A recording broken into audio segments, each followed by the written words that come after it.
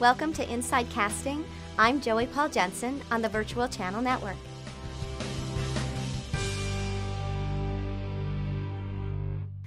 I have been in the entertainment industry almost as long as I can remember.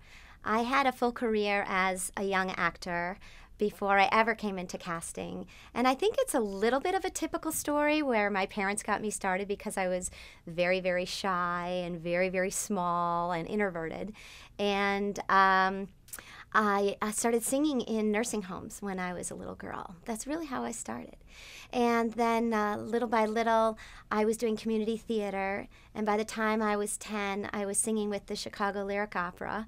And I actually have one accolade that I'm really proud of, that by the time I was 14, I did my first operatic lead in Benjamin Britten's Turn of the Screw, which I think to date is the youngest person who's ever starred in an opera on the national stage. So that's really how I got started. And right out of high school, I came to California to get my degree, which is in acting from California Institute of the Arts.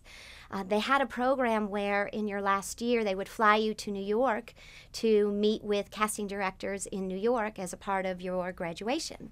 So coming from Chicago, not knowing if I should go east or west, I felt that this was the best way to capture both coasts. After I got my degree, I went to New York and I landed a manager in New York who then introduced me to a partner in LA. So I had bicoastal representation and I had a lot of good fortune. I became a Taco Bell spokesperson, so I did a lot of commercials and I did some TV and I did some film. And I really wanted to learn what happens behind the scenes. And so I started doing cold reading workshops. And believe it or not, one of the casting directors that I had done a workshop for needed a casting assistant. And I thought to myself, when she called, I thought, oh, this will be a really cool opportunity to learn if I could be a fly on the wall. What do they say when you leave the room? Because I always wondered, like every actor does, what do they say about you when you leave the room? The kinds of things that you say.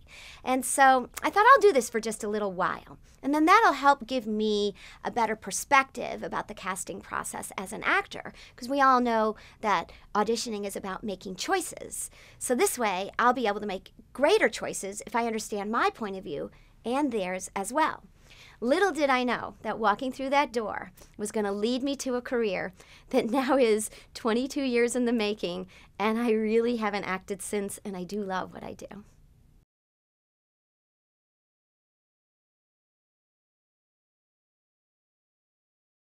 It's really an interesting experience to be in the room and not be vying for a role. I think at that time, I just completely surrendered to knowing I was there for a bigger purpose.